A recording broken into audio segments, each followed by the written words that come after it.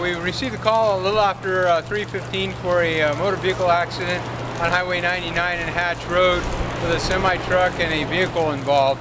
En route, we got dispatched to actually the truck being on fire.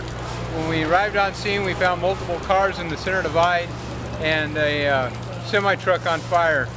At this point, we've extinguished the fire, and now we're in the mop-up. Three patients were taken to area hospitals, injuries unknown at this point. As far as I know, all drivers are receiving care. I don't know their exact injuries.